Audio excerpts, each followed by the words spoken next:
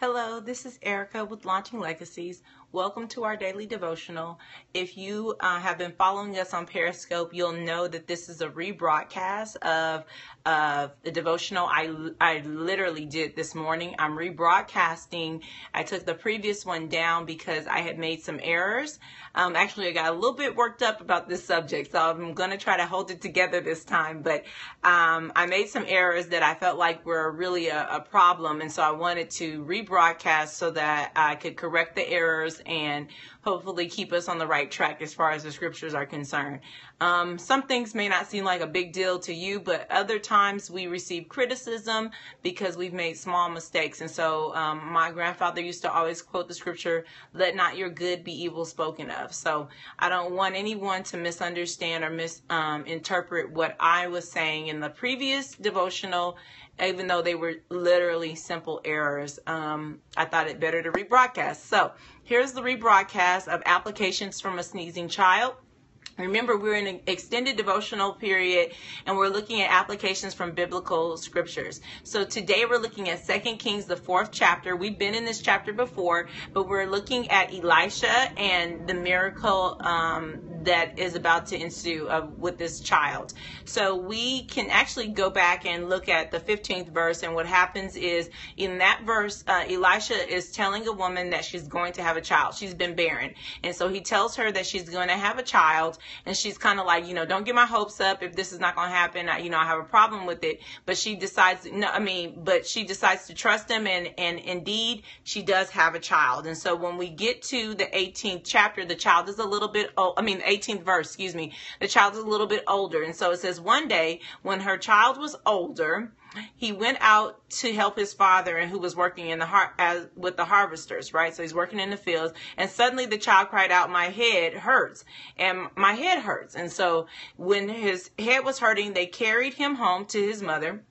Verse 19 and verse 20 said that, so the servant took him home, and his mother held him on her lap, but around noontime, he died. Okay, so this child has now died, and she carried him up and laid him on the bed of the man of God. Okay, so there was a bed there for Elisha in her home, and then shut the door and left him there. Now he's dead, laying on the bed, and left him there. And so she sent a message to her husband, "Send one of the servants and a donkey so that I can hurry to the man of God and have him come back to this house," right? Now she's going back to Elisha, who has told her that she's going to have this child, although she was barren. She's going to get help, and so she went on a donkey.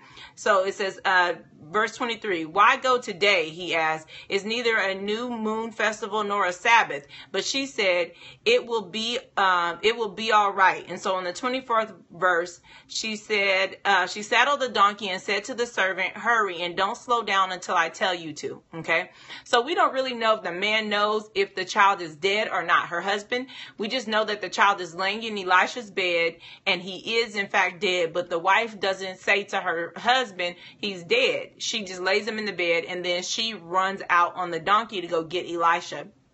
So that's an important part of this story, and so I want to make sure that that was included. On the 25th verse, though, she approaches Mount Carmel, right, where Elisha was, and he saw her in a distance, and he could tell that the woman was troubled. Okay, so he told his servant to run out and meet her and see if everything is okay with her husband, with her child, make sure everything is okay with her household. So the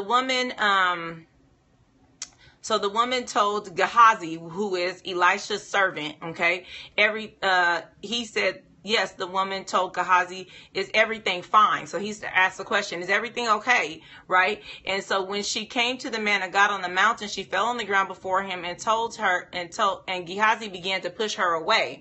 But the man of God said, which is Elijah, said, "Leave her alone. She is deeply troubled, but the Lord has not told me what it is." Okay? So Gehazi's trying to kind of intercede, like, what's going on? Why are you coming? Why are you running? What's happening? And Elisha's knowing that the woman is troubled, but she hasn't really responded. And then she said to Elisha, she said, "Did I ask you for a son, my Lord? And didn't I say, don't deceive me and get my hopes up?" Right? And so what she's saying is, I asked you to give me a son, and I asked you not to get my hopes up. Now the son that I have has died, right? And so then Elijah said to Gehazi, "Get ready to travel, take my staff and go."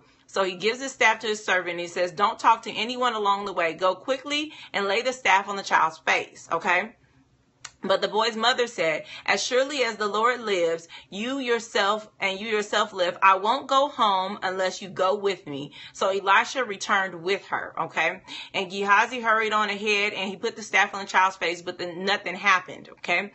And there was no sign of life. He returned to meet Elisha and told him the child is still dead.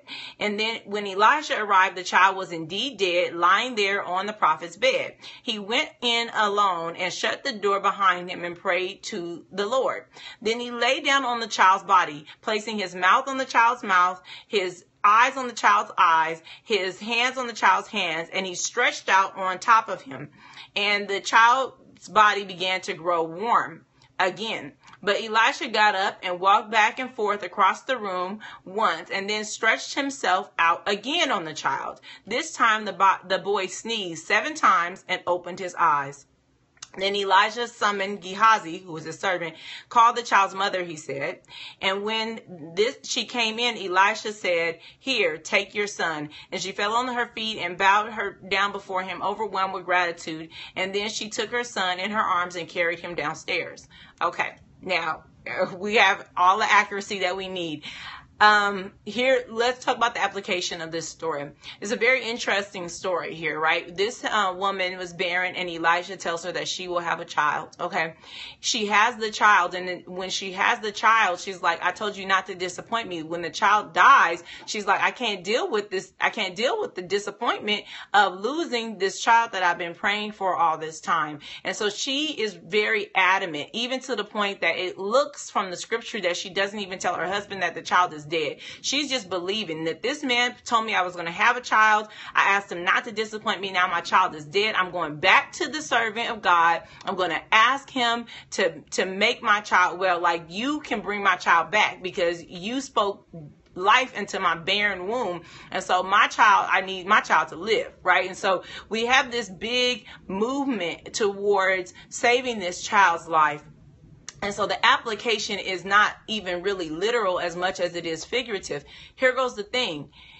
When we are working with children, or when we have children in our lives, if they're our own children, or if they're children that are part of our family, or if they're just children that we know, or children that we happen to interact with in some place, maybe some of you are teachers, or maybe you work in a church, or maybe you're just a neighbor to somebody's child. I really don't know, but most of us have a time in which we interact with children or young people at some point in our day or in our life. And so the application here is what Elisha does and what the mother's attitude toward this child's wellness is, and even the servant's obedience to Elisha is a desperate attempt to make sure that they're saving the life of this child. And so, like I said, although this is a literal example, like he literally saves his life by stretching out on him, I'm going to ask you to apply this in the theory of, are we stretching out on the lives of the children who we touch, right? Are we putting ourselves in the vulnerable position to keep praying, to run and go get help, to search for a way to support them no matter what? Because God has given us children to steward, right? If we are adults and children are in our lives, they are there for our stewardship. He's calling us from our adult experiences to be there and to be accountable for these children, which means we can't be selfish, which means we can't be self-serving. We have to remember that our job, even if we're not biological parents, is to steward the lives of those children who are around us. And so it's not a point of, oh, I'm tired. Oh, that's not my child. Oh, this is not important to me. Or, oh, it's not valuable. No, we need to remember that if a child is in our presence, or if a child is in our lives, that we have a calling towards stewarding and being good to them, stretching out ourselves at times to be good to them, right? And so Elisha lays himself literally out on top of this boy, like, you're going to have life. And it looks like maybe a old school version of, CPR or treatment for hypothermia. I don't really know. In hypothermia, you put another person's body heat around you, right? So that you can warm up if that's all you have to warm the person up. But Also, he breathes he puts his mouth on the boy's mouth and his eyes on the boy's eyes and his hands on the boy's hands. And basically he's meeting this child. The child is dead, but he's giving him life. And then he walks back and forth and does it again. He stretches himself out again. And so we see these people in a desperate attempt to give this child life. And I want to apply this to the lives of the children in our lives that we're connected to. Are we taking desperate measures to be there for a young person, to be there for a child, to be accountable for that child? Because like I said, we're stewards, but every person is not stewarding the life of the children that they have or the children that they influence correctly. Are we though? Are we taking this literal? God wants us to steward the lives of those who we are accountable to. And it's important. And it's a beautiful illustration because the mom says, look, go get the private. As a matter of fact, I'm going to ride until I get there. Don't slow down. Don't stop. I don't care if I have to use the restroom. I don't care what has to happen. Get me to where this prophet is, because he's the one that said I should have a child. And now that my child is here, I want my child to live. And it's a dedication. It's a determination that happens. She doesn't go and prepare her child for burial, right? She doesn't just say, well, it's a lost cause. He just won't listen. You know how disobedient these teenagers are. She doesn't say all that. She doesn't say, oh, well, at least I got him for a little while. That's what it is. No, she decides, he said that I was going to have a child when I wasn't thinking I was going to have a child. And so now I'm going to press for this child's life. This child's life is important. And I want my child to be restored back to life. So let me go talk to this prophet. And she won't even respond to his servant, right? The servant wants, like, is everything okay? And it's like, almost like she's like, I don't see anybody but Elisha. I don't see anybody but the person who I know is going to stretch out themselves and make a difference in this situation. And lo and behold, the servant puts the staff on the boy's face and the staff does not bring the child back to life. He's like, look, it took this prophet to be dedicated to lay himself out to save this child's lives. And sometimes that's what it is, right? Young people make bad decisions. They're making life altering decisions as children, as young people, and they need us to steward them. They need us to be there for them, to support them as they go through the process. We can't forget that, right? We can't forget our importance and our involvement in their lives. And even as much as we can be there for them, we should be there for them. And so that's the application I'd like you to apply. Could you read 2 Kings, the 4th chapter on your own? There's a lot of miracles in this section, but if you just read the story of this woman and her child and this life and apply it to the people who you have an access to touch. I don't know if they're nieces and nephews, grandchildren, children. I don't know who they are, but sometimes they require us to stretch ourselves out for them.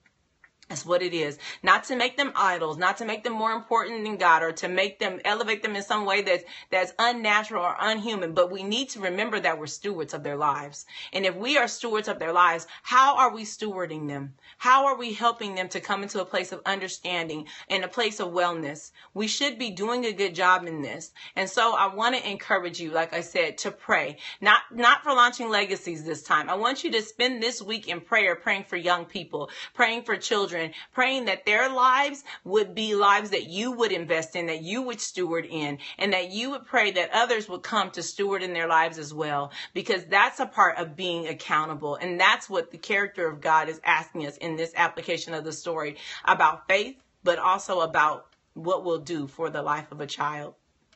Thank you so much for listening. We're praying for you. We're praying with you for young people, and we ask you to pray, and we'll see you again tomorrow with another of our devotional. Thank you for dealing with the repost of this devotional and helping us to make sure that we're being accurate with the word so that no one is offended. But remember the lesson, which is even more important than anything else that we're doing, that God is calling us to steward the lives of young people. Are you stewarding? Are you stretching yourself out? I hope so. We'll see you again tomorrow with another devotional. Until then, be blessed.